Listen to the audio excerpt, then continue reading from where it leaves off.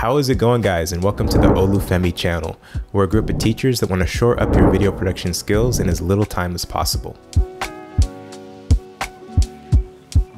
G'day Olufemi gang, my name is Nick. Today we are going to look at 5 practical things that you can do in After Effects to speed up your workflow and make things just a little bit easier. And these are things that I wish that I had known when I started using After Effects because man, After Effects can be really daunting, but these things will make things a lot easier when you're getting started. So sit back and let's get started.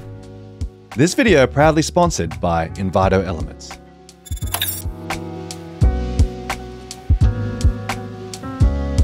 So, say you're zoomed in on your composition, but it zooms right in the middle of your comp, but you want to see what's on the left or on the right. You can select the hand tool and then drag it over. Or you could hold down spacebar, which changes your cursor to the hand tool and allows you to move the focus of your composition around so you can see what you're doing. Really useful when you really need to focus on those pixels. This also works on your timeline as well when you're zoomed in.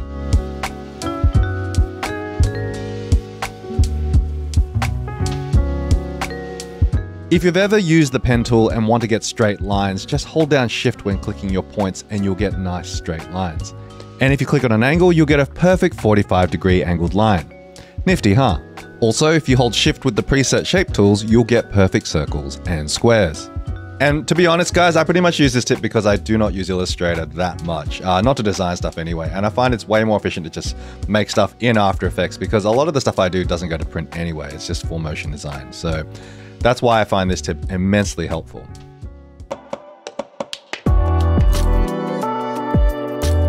If you want to create a bounding box so your text automatically jumps to the next line when it hits the boundary, just select the text tool and drag a box out.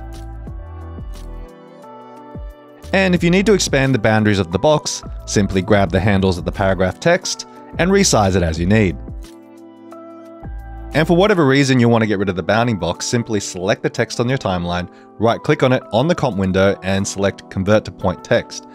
And there you go, your text is free to do whatever it likes.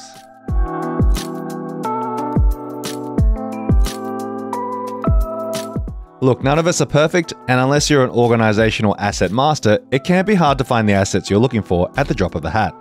But fear not, the project window has a built-in search window at the very top of the panel that allows you to find the assets you're looking for. You can also use this window to find all the files that are missing in your project. But seriously guys, don't be dumb like me and organize your assets. The timeline also has a search bar at the top, which allows you to not only search for elements in your timeline, but also parameters that aren't easy to get to.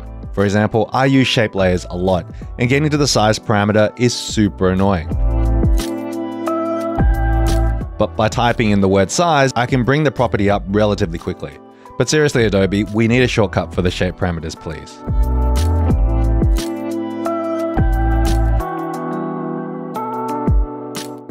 If you work with compositions that have a lot of deep levels, it can get really annoying to jump backwards and forth between them. By pressing tab, you can quickly jump between comps and any other comps related to it, even the ones that you're not actively using.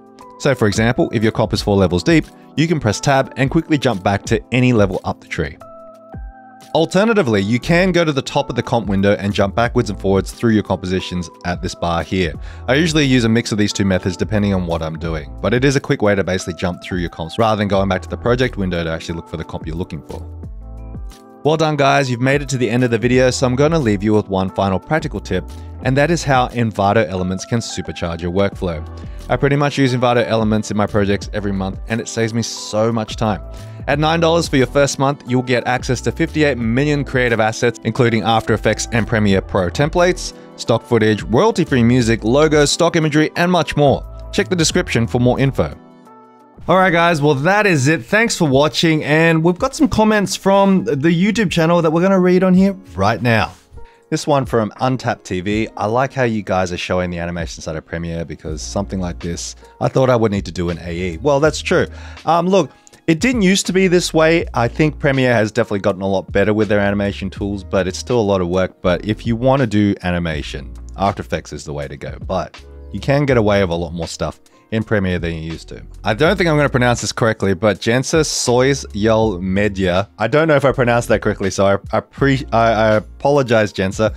But thank you very much, and much love from Australia to Turkey. And Josh reads all your comments, dude. So thanks for watching. Here from Keller Entertainment Productions. Thanks, dude. I really appreciate it. Sierra Leone, I'd never been there, but I mean, you know, thanks for watching the channel, dude, and I appreciate the love. This one's from Amish.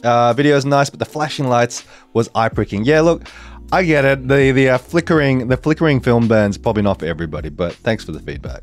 Alright guys, thanks for watching the video, and if you appreciated this video in any shape or form, why not click the subscribe button and smash that like for us here on the channel, really helps us out. And if you like this video and want some more tips, we've actually got another video on 5 more tips in After Effects that'll help you out. You can check the link in the description below. Anyway guys, thanks for watching, and remember, After Effects should never be used for editing. Peace.